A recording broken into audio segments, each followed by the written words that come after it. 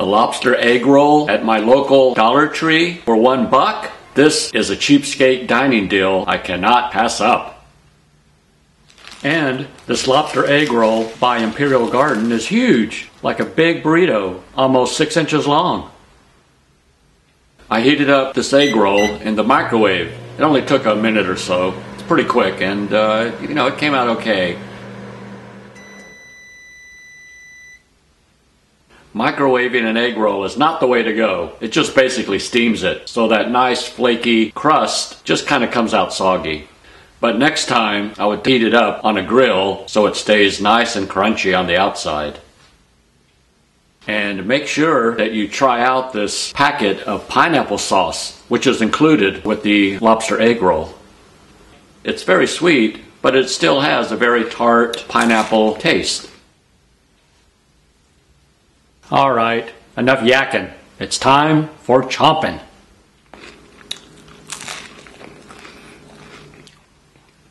Not too bad for a Dollar Tree egg roll.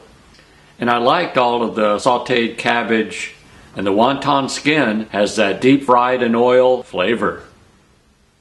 According to the ingredient list, cabbage is listed first, next is lobster, then fake crab flakes. Well, as for lobster, I think I'm going to have to do an autopsy on this dollar egg roll. Let's see if I can find any lobster. Oh, look, there's some cabbage. Oh, yeah. And there's a little bit of carrot. Let's see. Oh, look, a little bit of fake crab. Look at that. Well, if there's any lobster in here, I can't find it. I guess I got a bum lobster egg roll. You know, I need to break down this cheapskate dining review into 2 parts. So this is going to be a twofer review. So, on the 99-cent chef's cheapskate dining scale of 1 to 9, 9 being best, I give the lobster part of this Imperial Garden lobster egg roll a big fat 0.00.